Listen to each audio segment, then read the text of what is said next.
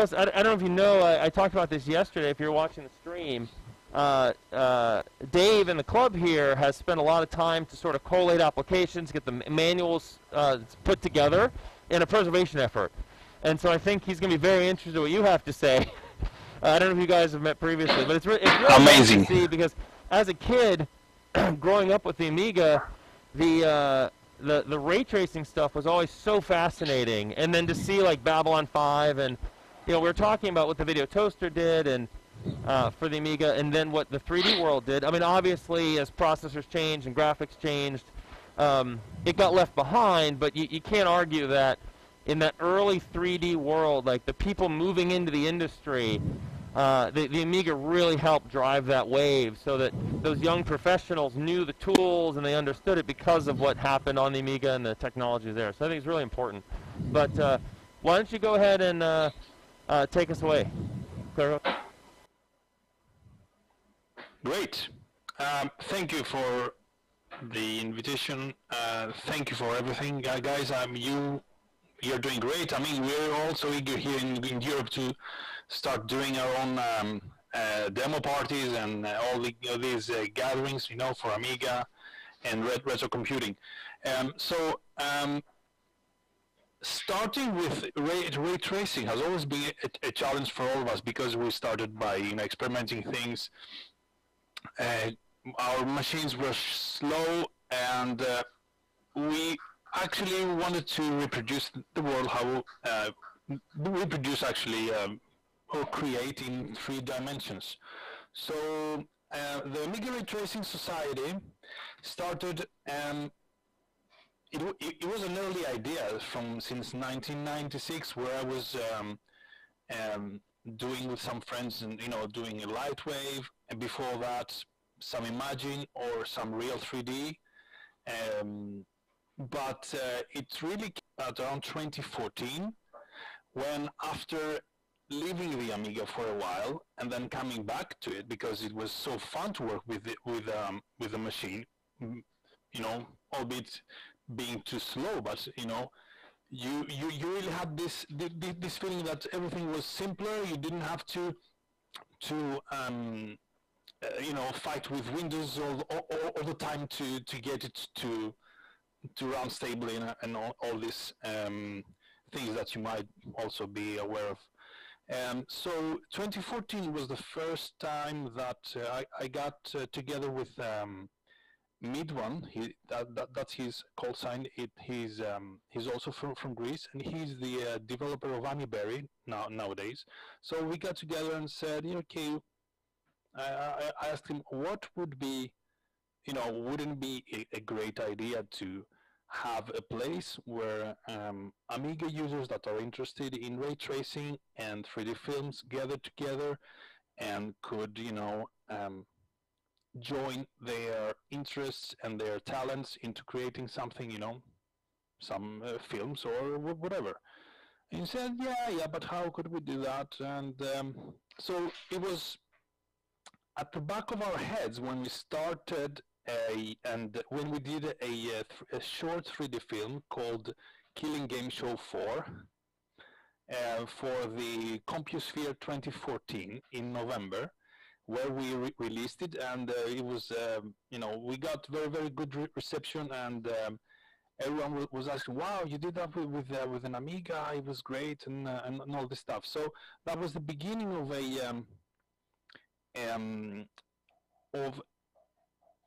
cooperation between 2 people that was like kind of studio-wise, oriented into creating 3D films. So right after that, I mean, it wasn't things didn't evolve that fast, but during 1 year, 2 years later, we started creating a website that could host people that would be interested in 3D creation. So nowadays we have this in amigaraytraces.com.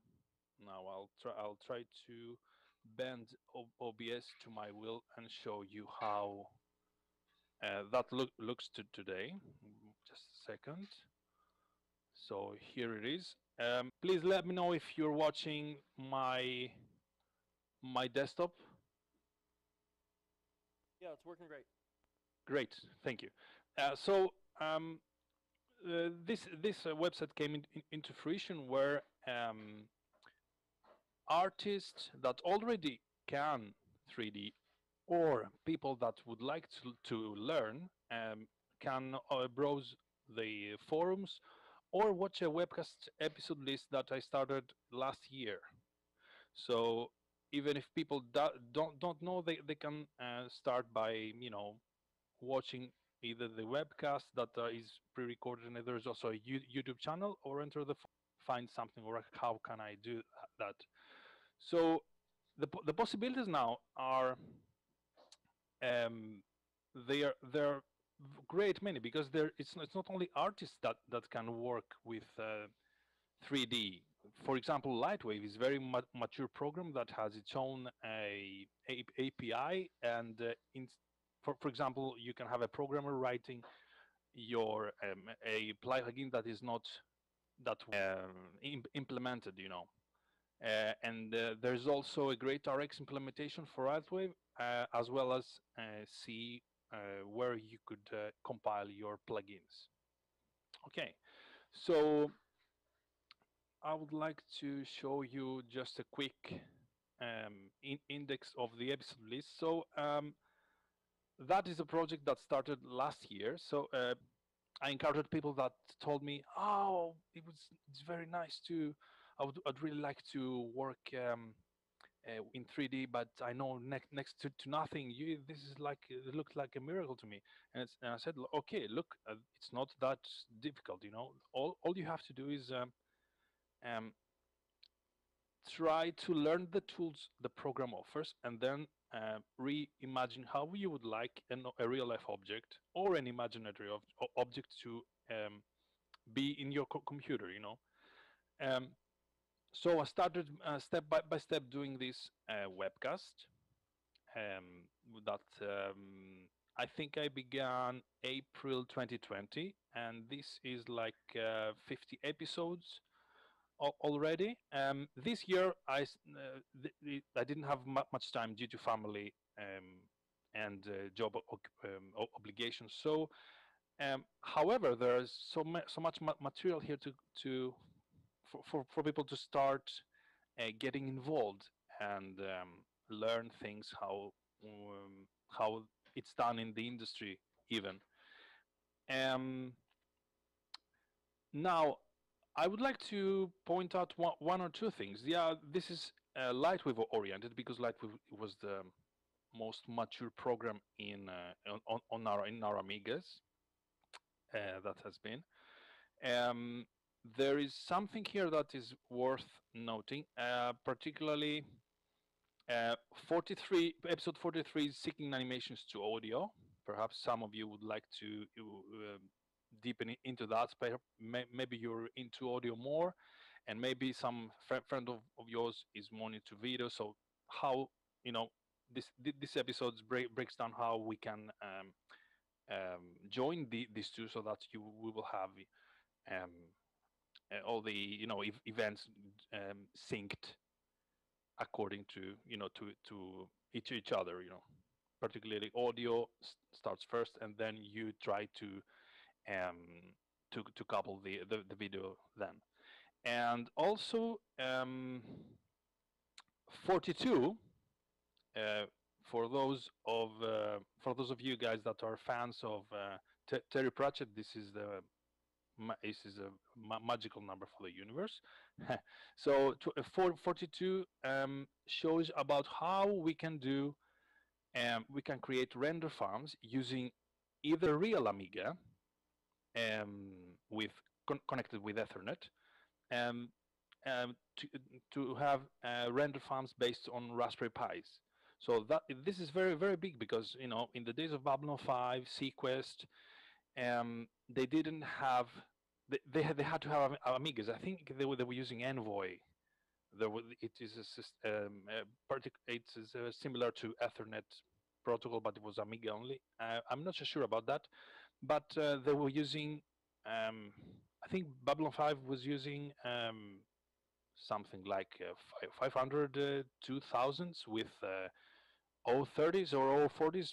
Correct me if I'm wrong. So nowadays you can buy, say, 5 or 10 Raspberry Pis and run your render farm that your Amiga will be controlling. Okay, it sounds crazy. It couldn't be done, back in our days, but nowadays we have these inexpensive computer boards that can help us have our own studios at home, run by our Amigas.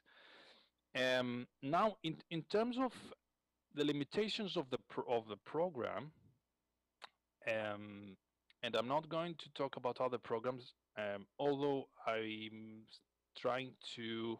There's a project trying to either find the Cinema 4D manual or translate the German one, because I don't speak in German, so we would have to translate that. But that's a side project that I can say that it falls into the scope of Amiga Ray Tracing Society. So regarding Lightwave, yes, it is version 5. It lacks lots of the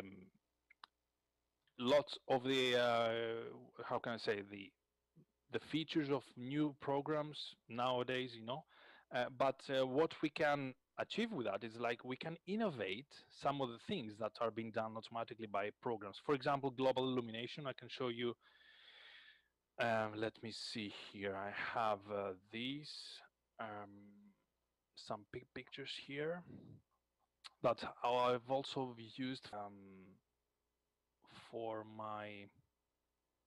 Yeah, I think I should show my tutorials here. So yeah, number 47. I think it's here.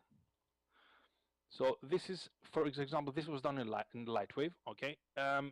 If you are familiar with the options that lights can do in Lightwave, you wouldn't be able to have that smooth and realistic lighting. So the innovation here is that you create plugins to create to have, say, 500 lights that are quite weak in their illumination, but if joined together, they can create area lights that are not present in Lightwave 5, but only later versions. And you can fake. I wouldn't say fake, because what the newer versions do is that they do exactly the same thing, but it's not visible to the user. So we actually try to innovate stuff. We're trying to bend the program to our wills, So that's some other things that we are doing. Now, Amiga Ray Tracing Society is also a meeting place for people, say, that have an idea, a project, and they want to make a small 3D film or whatever, and they can actually ask other users if they're interested, to projects. Amiga related always, okay. Do you have any questions so far? Any questions? Any? There's a couple of hold on, this is a little hot. There's a couple of comments on the YouTube channel. Someone says they have the. Doug here actually said he's got the Cinema 4D. I think you have it too, don't you? The English version. If you're asking me, no, I have found the German version only. Yeah, so no, I was asking inside the room here what we have access to in here. So no, there's no real questions right now.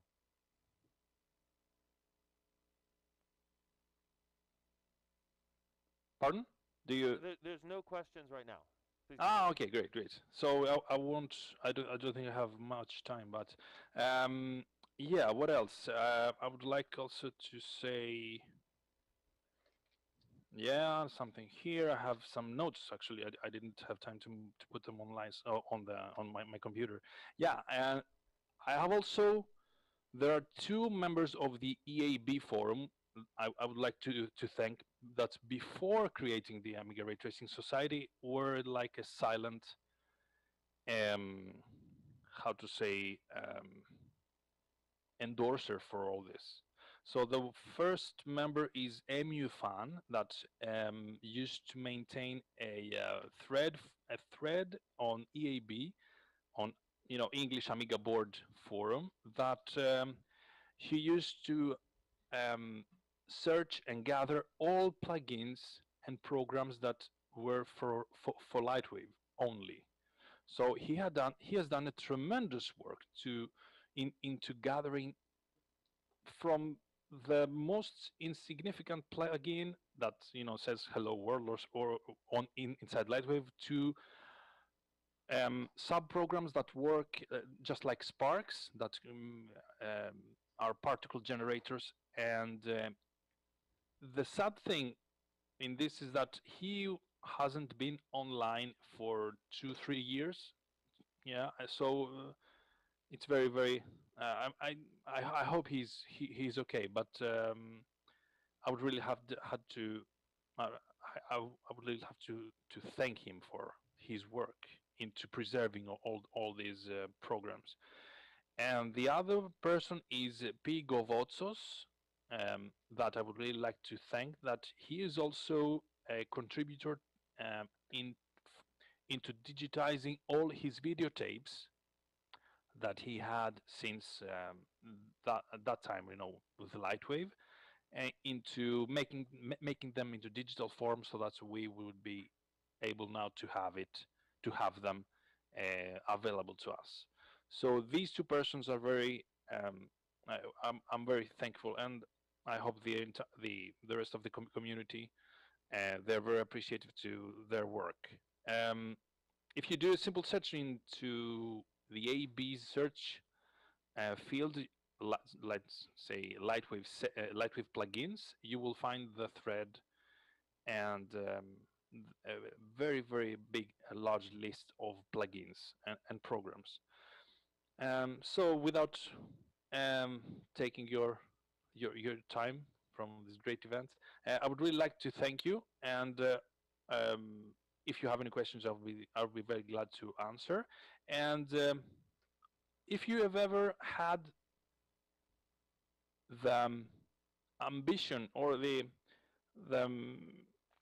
say, yeah, let's say the ambition, but never had the way to learn or do some stuff, or with Lightwave or any other program in the Amiga, just drop by, become a member, ask, or just give your knowledge to other people. And I think we can do great stuff. It doesn't have to look realistic. I mean, we nowadays, even computer games, they are just like trying to clone reality, but that's not the point. It's not fun. Okay. So thank you very much. If you have any questions, I'm at your disposal. Yeah, that's really interesting. I love the website. I'm definitely going to check that out after. So, any questions from the audience here? Okay, we have one. Hold on one second, Mr. Toast. Let me find one of the microphones.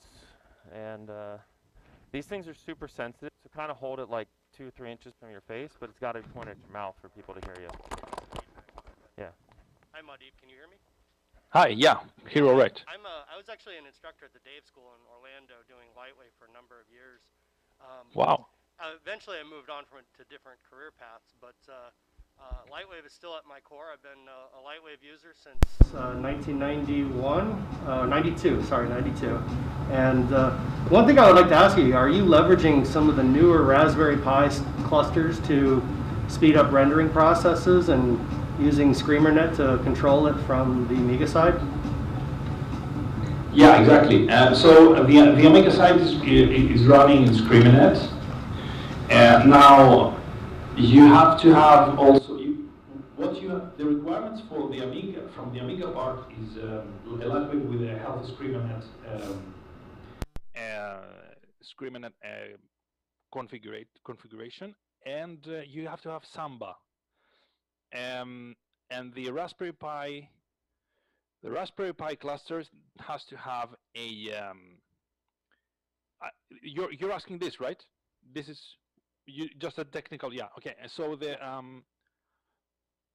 Raspberry Pi cluster has to have a main.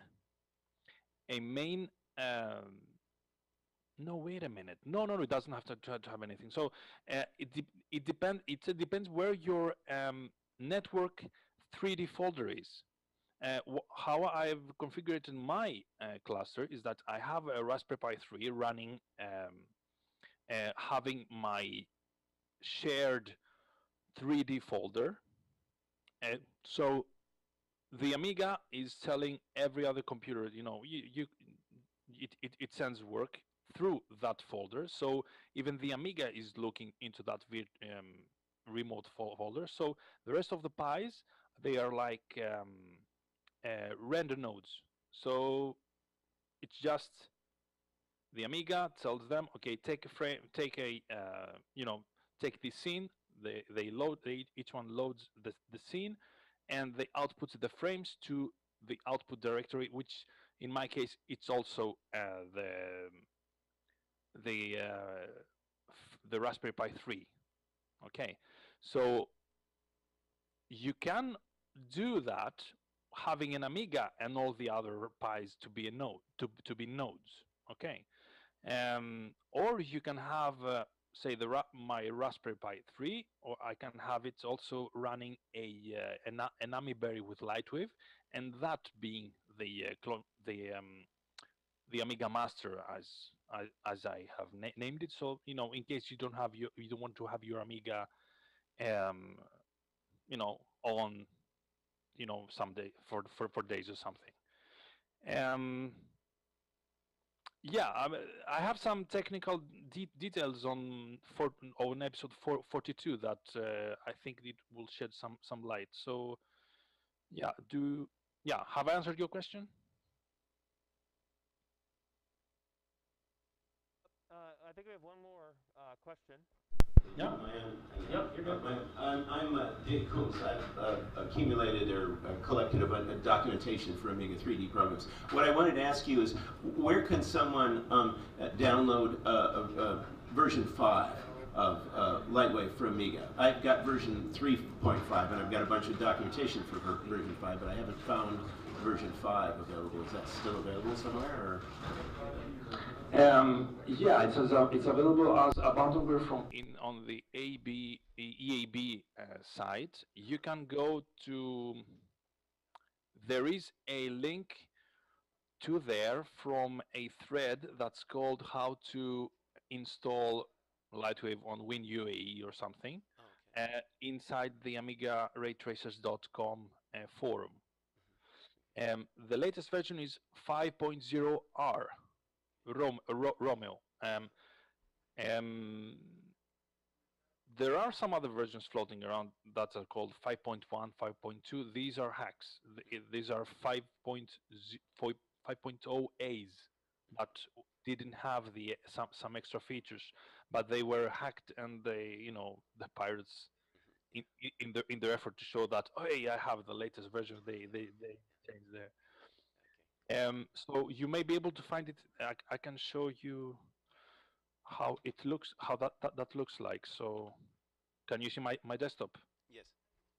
Great. So if you go to enter forums here, down here, and then I have there is I think the tips and tutorials. No, not here. Sorry.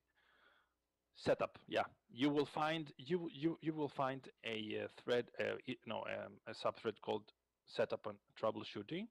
So running Lightwave on WinUAE, the first one, and then I have here's the link to the Lightwave 5.0 Romeo, including the CD content. Okay, and that includes modeler also, right? Both. Yeah, everything. Yeah. Modeler and ScreamerNet. I think it would. Yeah, just let me see. Yeah, there was a Screamanet that was older, but I think that it includes a Screamanet 5.0 also. Yeah, give it a try. If you have any questions, just ask me if you would like to be a member. Yeah. Okay, So great. Thank you. you're welcome. Very cool. I'm learning that all the versions of Lightweight I have are all hacked, bad versions. So. No, you weren't the one. Yeah, I've got some You're work also to do falling there. into that trap. Yep. It's okay. That's fantastic that it's available and preserved. Well, thank you very much. Any other questions? Let me just check YouTube real quick. Some comments in the channel about people building render farms with SGIs and a vampire. That's kind of cool. Wow. There is a good question. I like this one from Peter. Peter Elkinson has been asking a lot of good questions for the show. Thank you for that. Have you thought about doing anything with Blender in Amiga OS 4? Because we have the version escapes me. It's like version 2.5 or 2.6 of Blender. Have you thought about using that on an OS 4 system? Yeah, of course. The only problem is that I don't have an OS 4 system. Unfortunately, I run on 3.9 right now. I haven't even had the time to upgrade to 3.2. But I've been using.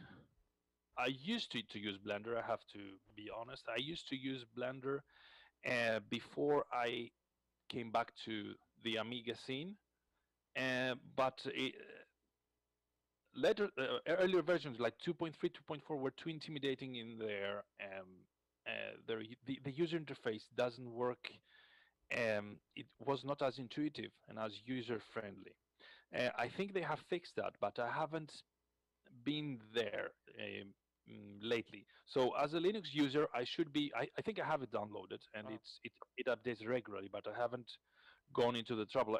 I only click UAE and I go into Lightwave, and I have to say that I even use Lightwave for my business to create intros for my other YouTube channel that I'm building.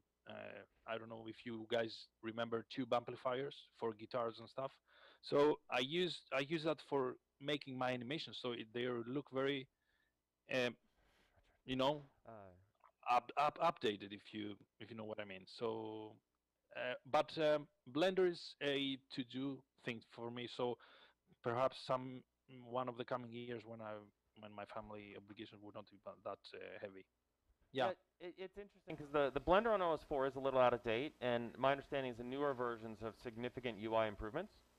Can someone tap Richard on the shoulder so he wakes up? Because he's snoring.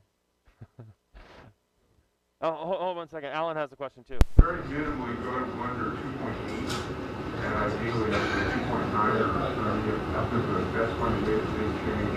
Because I used Blender early on, and it just hurt my brain. Yeah, it's good. 2.8 you can actually sort of understand. Okay. So it's much more. Cool. Great. Thank you. Okay, great. Well, I want to appreciate you coming out and doing the presentation for us. Thank you for joining Amiwest. Hopefully you can come in person next time. Yeah, I'd really love to. Love to have you here. You can set up a table and show off what you're doing. Definitely going to check out the website. Really appreciate that. Yeah, maybe we'll do some workshops if you guys want to, of course. Yeah, fantastic. Okay, well, thank you so much. We're going to shut down the Zoom, and then we have a couple more presentations. Thank you. Thank you. Bye-bye, guys. Keep it on.